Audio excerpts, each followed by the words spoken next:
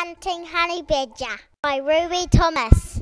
The honey badger gets its name from the sweet gooey honey because it eats honey.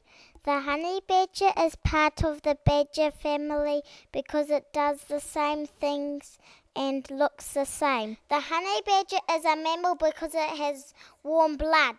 The honey badger is a short little animal and is tough.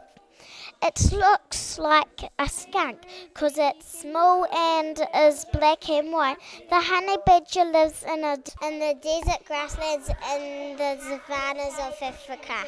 The honey badger can hunt all day. It can dig 50 holes a day and it can go 40 kilometers per day. The honey badger can run very fast and can break into beehives and steal honey. The honey badger doesn't care if it gets stung, even if it has millions of bees on it. It eats snakes' venom.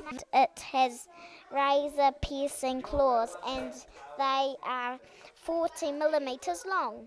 The honey badger has sharp teeth and to rip skin off snakes and sharp teeth to chew food.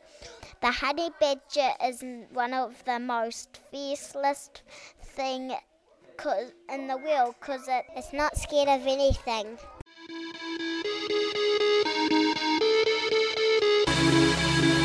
Chill.